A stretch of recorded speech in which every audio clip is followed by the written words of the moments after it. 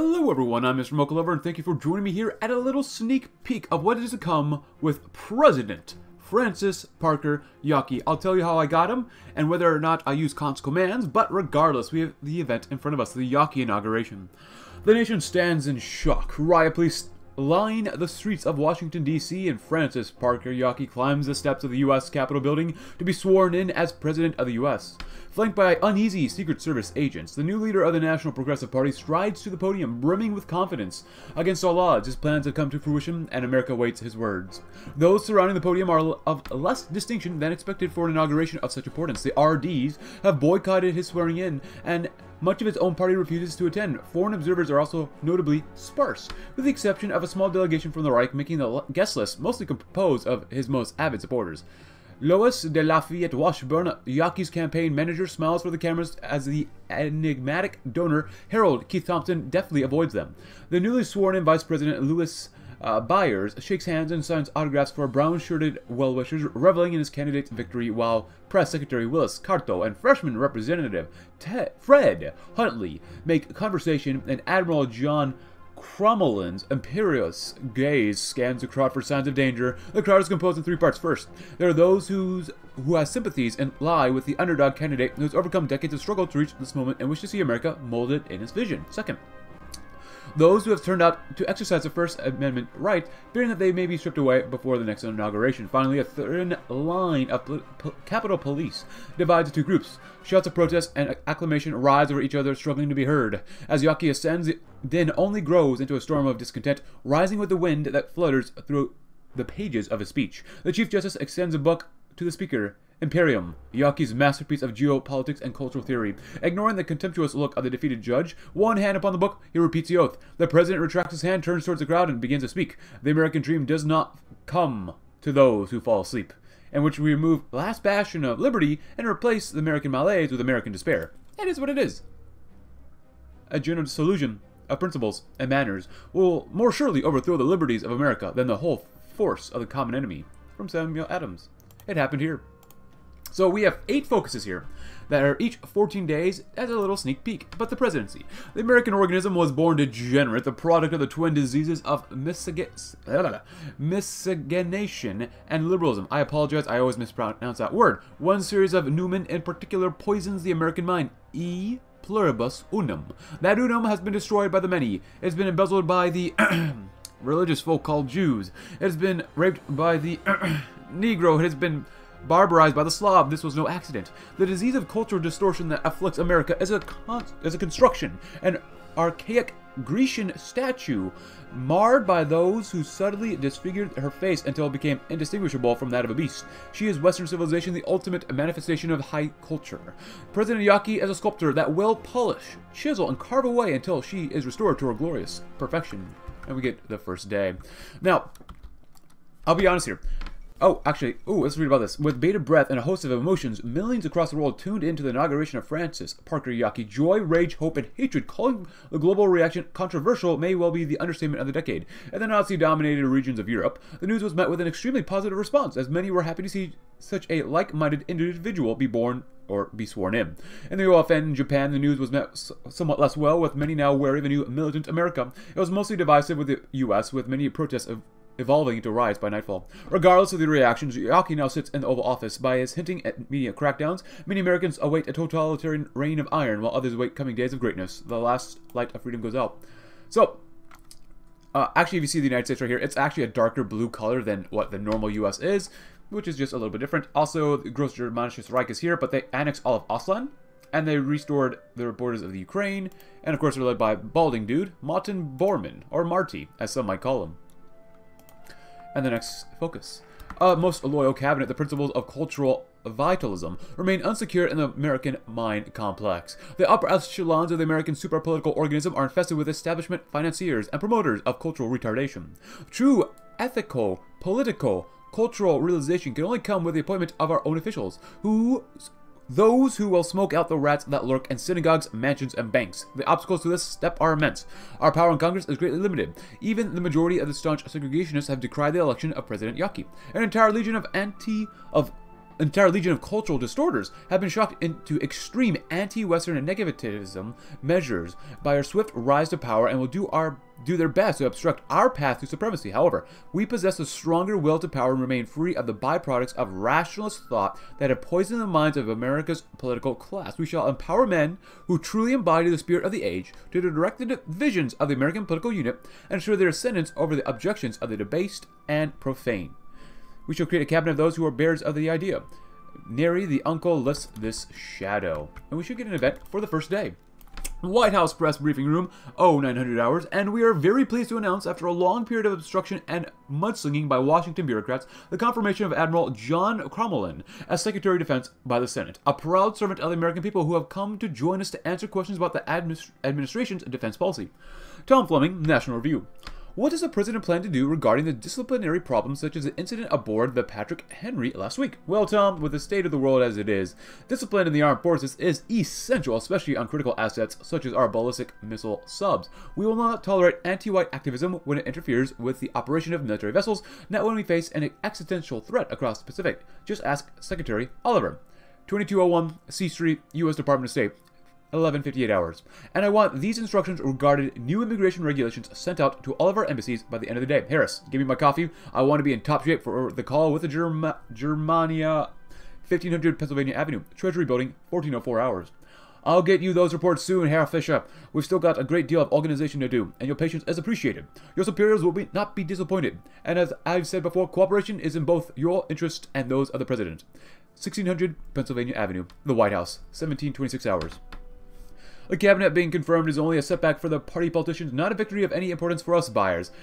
The enemy of the West have entrenched themselves deeply in the American psyche, as we have seen in our first days. You must continue your efforts to disseminate facts over the party propaganda that dominates and restrains the American mind organism. Our work is far from done. So, as I was trying to say, okay, so with this, I'll be completely honest here. I had to use console commands to get Yockey in, because I played. So let's trying to get Yockey fair and square. So we started with Nixon, right? So then we went and, or at least I went and got Wallace. And with Wallace, I got impeached. With Curtis LeMay, under Wallace, we actually repealed civil rights and forced segregation, states' rights, stuff like that. And then with Curtis LeMay, I reenacted civil rights and got Barry Goldwater elected. With Barry Goldwater, I destroyed any sense of unity between the Republicans and Democrats, as well as, of course, the NPP basically collapsed under, like, Wallace and LeMay, basically. I pretty much lost every single war I possibly could, got involved into as many wars as possible, and then we had the event with Barry Goldwater, in which we had the elections. And we'll read this in just a little bit. And with Barry Goldwater, okay, so, like I said, I use console commands for this, because this is pretty much about the same support we had, about 29% support for Yockey. However, it still wasn't enough. Okay, so I thought, you know what? We can't get Yockey yet. Let me try console command, in which I use the ideology boost or ideology modifier for values, in which I gave Yockey 100% of all party popularity or party ideology. 100%. This was all Brown. It was not enough to get Yockey into power. Barry Goldwater at 100% for Yockey still became president. So, the only way I did this was by using the same ideology console command at 500. So even at 100%, Yockey still won't win the presidency, which was crazy. But regardless, I just want to be open and transparent with you guys that I had to use console commands to get Yockey in, because getting Yockey in is nearly impossible. But anyways, Nary the Uncle lifts his shadow. This is CBS Evening News with Walter Cronkite. Good evening tonight. The U.S. Senate has taken robust measures in ensuring the confirmations of the cabinet of the president. A maverick of his time as the first member of the NPP's American National Vanguard to reach the presidency. The day went as follows. Taking a deep breath, Cronkite continued. Firstly, Vice President Louis T. Byers spoke to the Senate, declaring that today is a great day for Americans all across the country, as we don the mantle of security for our statehood and autonomy against the threat of the Zionists, the Communists, and so many other dangerous actors lurking in the shadows as they reach out to brainwash the youth into this deranged and accursed leftism, which has come to dominate us today. Cronkite's face furrowed as he continued to readjust his glasses while he spoke, as a pang of fear tore at his heart. After a rousing confirmation of former Secretary of State Revillo P. Oliver, Treasury Secretary Harold Keith Thompson addressed the Senate announcing that I have been within the wise prerogatives of the president, chosen to take the mantle of managing the American people's economic strength. No one has said that it will be an easy job. However, while some may want to tear it down, I, with the president, armed with the vice president's Byers' fire, Secretary Oliver's boldness, and soon-to-be Secretary Cromwell's strength, will bring this nation to unity and strength. Cronkrite's hand wiped across his face slowly as the black crackling of the screen was met with silence on the acclaimed reporter. And finally, we saw Rear Admiral John G. Cromwell take his stand to the Senate today, as he said.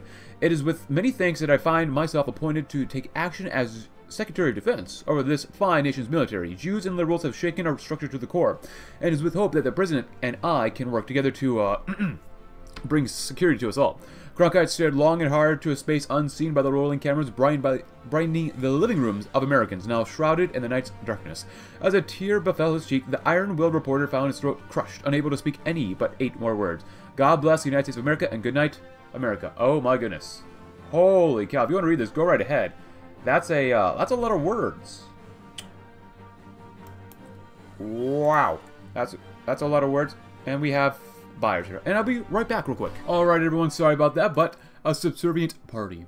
Party politics is a farce invented to ensure the primacy of finance capitalism over truly motive forces. However, we are forced to work with a political organism afflicted with this disease, as the forces of history have united these desperate threads of political stupidity into an amorphous grotesquerie that calls itself the National Progressive Party. Why the distorters have tolerated us in the ranks for so long is unclear. We should not repeat their mistake. We have served as allies, or they have served as allies of convenience, from the most lofty party politician to the most miserable activist, but the alliance is convenient no longer. Their petty feud with other anti-Western political complex was merely an exploitable facet in the war. In time, they shall be expelled from our ranks. In time, party politics shall be a thing of the past, but for now we require only absolute obedience. I should talk about end the overreach. Liberalism, that pervading horrible weakness, that great rotting disease form of organismic tranquility, that heckler of the cosmic rhythms governing all life, must be stamped out. It represents, in fact, it is the destroyer of the American and European mind complex. This disease is universally found within both the masters of economy who manipulated the controls of the so-called pluralistic state and the profanum vulgus, who compose the detritus upon which the culture-bearing stratum should lie. Instead, the harvesters of cultural stupidity agitate the soil in pursuit of dilution of the high culture. The machinations and schemes by which they agitate are universal to America. Through the extension of the live democracy and the curse of liberty to the backwards races, they accomplish disruption of the failing authority of Western civilization. Through the promotion of anti-spiritualist values and primitive intimidations or imitations of the culture, they distance the young idea bearers from the birthright of their original soil. This mechanism must be disrupted and broken apart if we are to preserve a future for the ailing superorganism. Readjusting the government's electoral expenses to the areas that are less polluted by liberal negativists will enable this. We cannot dethrone the economic prime movers yet, but they are no more exempt from the ethico-spiritual forces that affect all great thought movements. Very interesting. Or maybe not, but very interesting regardless. Rats in the walls. Wittenfeld. You hear about Tolson resigning? I didn't think he'd go so easily, not with the way things have been going. Kessler. He's been here a long time, and with Hoover gone, well, he's been meaning to retire. I'm sure you know he was hunting down Nazi saboteurs on the East Coast back in the 40s like everyone else in the Bureau. Don't think we'll be doing much of that now that we've got one in the White House. Wittenfeld.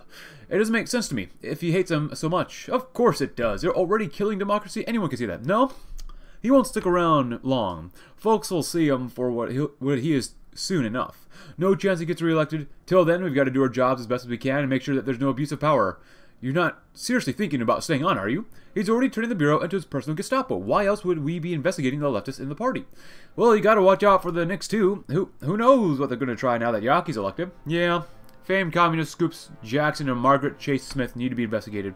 You stay here. You're supporting the White House and destroying democracy. Calm down, Harry. You don't want to be saying those sort of things here. Not so loudly anyways. Jeez. You think they've started spying on the Bureau already? Suppose it doesn't matter what I say then. Or did they tap you for it, seeing as you're all for bootlicking? Hey, don't blame me. I voted for McNamara. Uh-oh. FBI internal audio recording dated 7th of March, 1973. There shall be no fifth column. And party unity has gone up to 28% still. Cool. Honestly, for this little episode, research doesn't matter, so just choose whatever we want. Very nice. And the overreach. Also in this world, unlike my Jean Kirkpatrick presidency little sneak peek, the Republic of Russia has been formed under Sakharov, which I believe is supposed to be like Tomsk, or came from Tomsk. So, formation, yeah, it's formation of the Salon. So this is from Tomsk, and they actually united Russia. So, end the overreach. But we shall unleash the South. The southern region of America was the birthplace of the European Revolution of 1861 to 1865. Though defeated by the traitor Lincoln in this conflict, the Western culture in America was merely suppressed and soon returned to dominance in that region. Since then, it has been suppressed across the land by the weak liberal party politicians that impose a mongrel culture imitation. We shall end this destructive mistake and make the epicenter of the high culture in America free to dominate the backwards races and the culture retarders that infest this land. This action will enrage the majority of our enemies and the economy rulers and propaganda masters, but those who are still healthy from a cultural pathological perspective will understand the importance of this period in the great struggle of history. Their representatives and the American super political organism will support our policies and initiatives even more, and the outer peoples will find themselves once again under the watchful eyes of the West. Urgent message. The rotary dial went down, then up, then down, up and down again. 10 digits in 10 seconds. If Regulus Phillips wasn't worrying about himself sick, he'd have averaged half that for a number he'd been calling for 5 years straight. 1 second became 2, then 3, then 10. The colored man gripped the cherry red receiver a little tighter before someone picked up. Sighing, he said, "Sarah, Reg, I'd like to get Boss Evan on the line. Something's come up, and the board's got to act soon." "And who's this supposed to be?" Eyes widened. The voice wasn't Evan's secretary. Heck, it wasn't even a woman at all. This Mr. Regulus Phillips, sir," he stammered. "I was told this is a landline for Commissioner Evan Winters' office. May I speak to him?" "Winters? The race trader?" Thick and twangy chuckles carried throughout the static. "Fella won't be bothering nobody no more, I'll give you that." Ice crept into Phillips' veins as the voice drawled out his enlightenment. "So that's how it is. Well, let me tell you something. Bubba, whatever burning questions you got, the answer's probably yes. Ballot drop-offs are being shut down across Cook County. Gangbangers are getting their votes taken from them, and no more couriers fiddling with that fancy mail too. Either show up like a man or your vote doesn't matter. But don't you worry your pretty little head, boy. It's all for a good cause." The voice hung up with the kind words and slur. "Voting is a privilege. Our support will increase. The NPP grows further divided, which doesn't even matter because I believe I've already showed you this. Go ahead. Yep. And cool. Well, maybe not cool, but maybe cool. It's only 31% in Cook County. That is Chicago up here. Gotta love it. Unleash the South. Oh, yes, we will. And at least for these about 100 days, it's actually about 112 days worth of content, so not bad. Anything else about Africa fell apart? Africa fell apart. And in this little episode, Italy is in the OFN once again, and Iran is in Einheitspact, and as well as Norway still. And France, well, what's remaining of the French state, is also in the OFN. Quite different. And Spain is, or Iberia is just a giant mess. The Spanish Republic, Falange Spain, they don't have any content yet, but that's fine. Look how happy this guy is. He's fighting a war, and so is this guy. He's like, he's maybe putting on a smile, but maybe unleash the South. In which were the levers of power. The election of President Yockey was not just victory over the miserable party politicians who serve extra European interests, but a critical victory in the unremitting war for the domination of European people and race.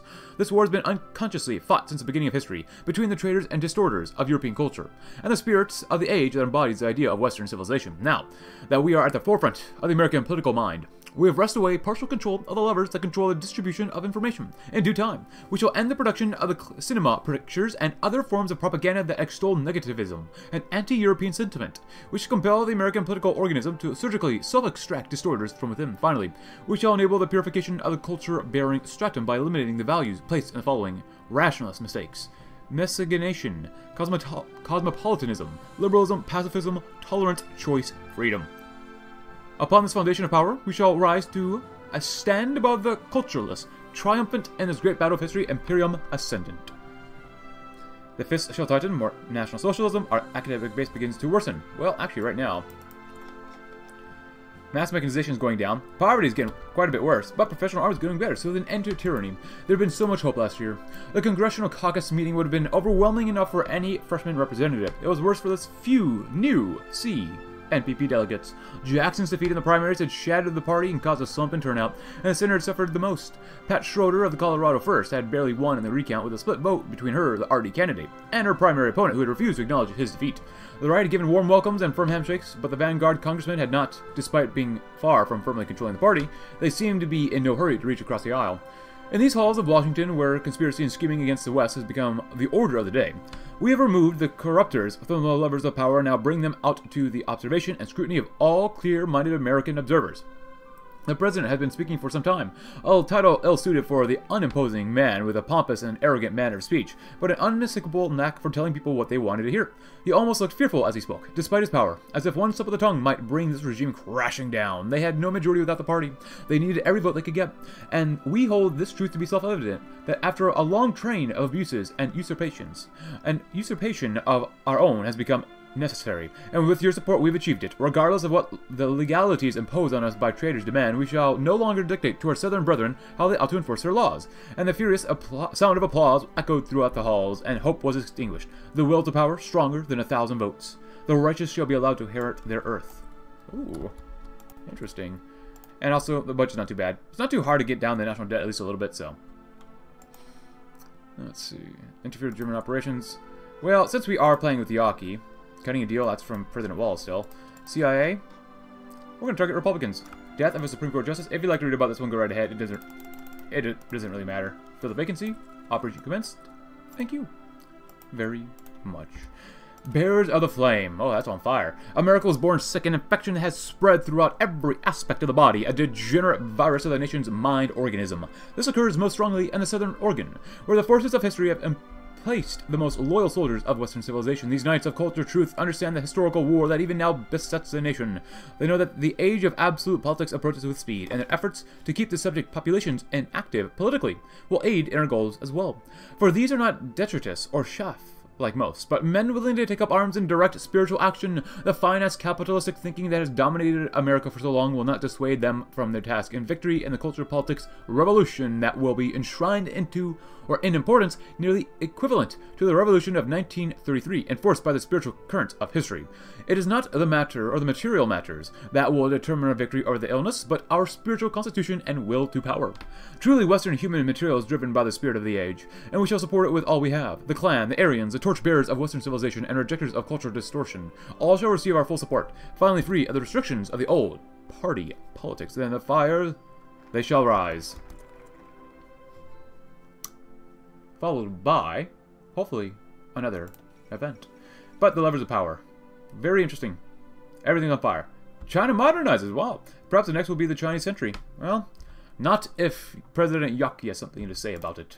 The safe fact. If the 18th century ideology of equality were actually believed in, there would be no such thing as propaganda, since every man would think quite independently and would resent any attempt whatever to reform his mind. This ideology, however, is shown precisely by the example of America, the country in which it was adopted with religious fervor to have no correspondence to reality whatsoever. In America, the country where mass thinking, mass ideals, and mass living dominate the collective life, propaganda is a prime form of dissemination of information. There are no publications in America addressed solely to the intellect.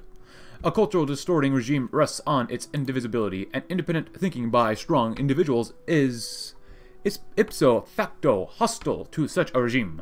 Nor are there any publications which purvey only facts. Any facts and any viewpoints are coordinated with their presentation into the ruling propaganda picture. It is imperative that the dangers of these publications be brought to the forefront of the Western culture mind apparatus.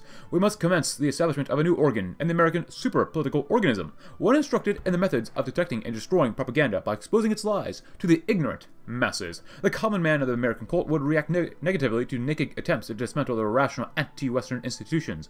But with our seizure of the levers of propaganda, we possess the ability to cast our laws in whatever light we see fit. A dark eclipse of a voter's sum. How oppressive could the very weather get? Thomas Gravios pondered such a question as he continued to breathe the ocean of New Orleanian humidity into his lungs, as he felt the sweat drip down to his hand, clasped hands with his girlfriend, Lily Babineau. The brewing storm clouds above proved no use to uplift Louisiana from the terrific heat that struck down upon the South. First vote, good lord, gonna be fun. I know we missed this past presidential election, but heck, voting for a congressman can't hurt, can it, Lily? Thomas said. Lily nodded and smiled as she felt happy, but the pangs of worry continued to dawn in her as she saw more and more whispering couples heading towards the booth. I mean, just think of it. We got Republicans, Democrats, all sorts of the NPP, I mean, I know that the President Yockey is not the most popular between us, and I'm not meaning to force you to vote for anybody, Graveau said, before being cut off by a rushing police car blaring its siren. I don't know, Thomas.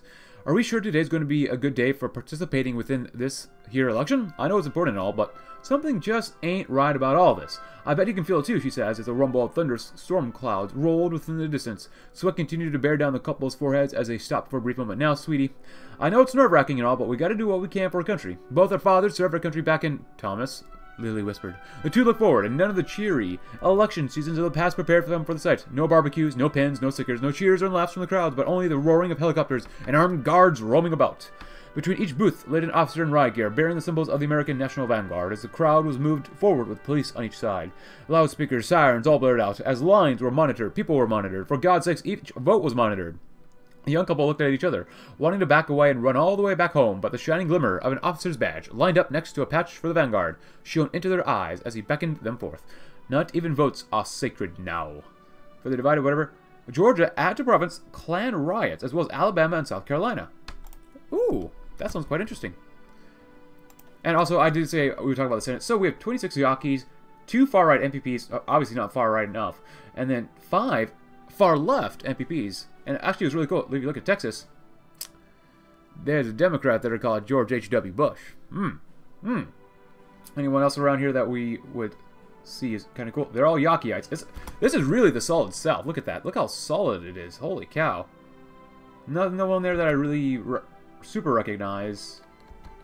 Austerity, yeah. Choosing a Scottish nominee. Is that even an option? A liberal option under Yockey? Not so much. Hickenlooper's still there in Iowa. Vexations of the Vanguard. And actually, we even have people up here too. Of course, they're far left in Massachusetts. And I think that is the last focus. So, thump, thump, thump, thump. The door closed. President Yockey's sharp-nailed fingers continued to roll up against the wooden desk. Mr. President, I understand the anger you must be feeling. This is obviously a conspiracy drawn up by the brainwashed communist youth of our nation. Vice President Byers said. Anger? Anger nonsense. Vice President Byers, you fail to understand me if you misconstrue my soul's perturbedness, if you construct it into the childlike frustration felt like men such as Secretary Crommelin, and all the inbred patriots scurrying about the Midwest and South, Vice President. Rather, this Judeo-Bolshevik machination, this rebellious child sprung from the seeds of democracy, liberalism, and the Constitution itself. This instigates not childlike tantrums within my soul, but a greater understanding as to the frustrations to be held in reshaping this world. The Vanguard's prepared to mantle the mission of establishing National Socialism in the likes of this gosh darn country, no matter if the socialist Jew or otherwise soulful degenerate is unwilling. The Safeguarding America's Fundamental Exceptionalism Act is aborted. Vice President Byers. However, our future soul destiny is not quenched beneath the suffocation of virtue that liberalism exists, as President Yockey declared, as he paced the Oval Office, ending by staring out of the windows, where a group of protesters turned to cheering as they learned of the SAFE Act's failure to pass through Congress. Vice President Byers turned my office phone to the number of the Capitol Guard. The Devil's Horns deadlocked for now. Unfortunately, we were not able to pass that act. But unfortunately, we probably will not be able to, because there was no real saying in which we could. Civilian austerity, Bears of the Flame, the SAFE Act, yeah, the Common Man. So that is totally okay. But regardless, I believe that is pretty much all that we have for President Yockey. A mere glimpse into what could be, or what will be, part of his presidency when TNO 2 comes out. But regardless, if you enjoy this video, consider leaving a like, subscribe if you're new, check out my Discord link in the description below, and I'll see you all tomorrow in a different video. Thanks for watching. Have a great Yockey-filled rest of your day.